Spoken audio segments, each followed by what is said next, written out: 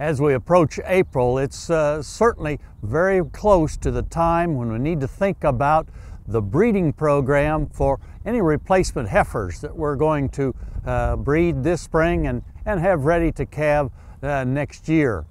One of the cautions that I always like to remind producers at this time of the year is to make sure that these replacement heifers don't have a real drop-off in nutrition right before the start of the breeding season. And the way this could happen is if perhaps we've raised these heifers on some wheat pasture or some other really good growing program and perhaps have to move them to another location to get them close to the headquarters where we can gather them up and do synchronization and artificial insemination. In the process of that, if we allow these heifers to lose a lot of weight in a short period of time, it could really affect their ability to become bred during this breeding season. Research was done here at Oklahoma State a number of years ago looking at that very situation where they had a set of heifers that were growing properly. They were fed a diet that was 120% of what they need for maintenance. And so this is a growing diet that these heifers were on. They tested the heifers using some blood samples and knew that all of them were cycling when they started this particular program.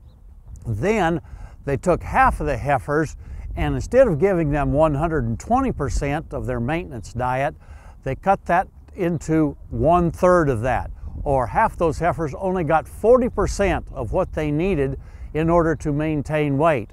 Then they did this for just 2 weeks. Then they gave them one of the synchronization drugs and checked to see which of the heifers still were cycling and would ovulate and have a chance to breed.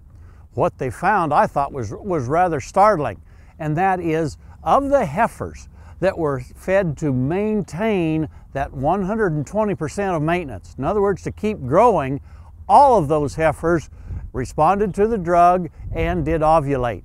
The heifers that were cut way back and only got 40% of what they needed, 70% of those heifers did not cycle, did not ovulate. Only 30% actually did. Tremendous difference in just 2 weeks' time.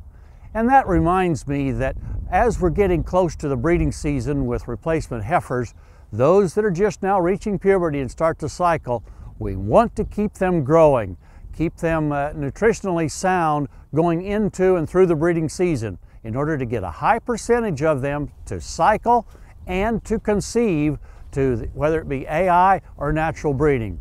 Keep this in mind during this upcoming breeding season, and you'll have a higher percentage of those heifers bred when you check them next fall. Hey, we look forward to visiting with you again next week on Sunup's Cow-Calf Corner.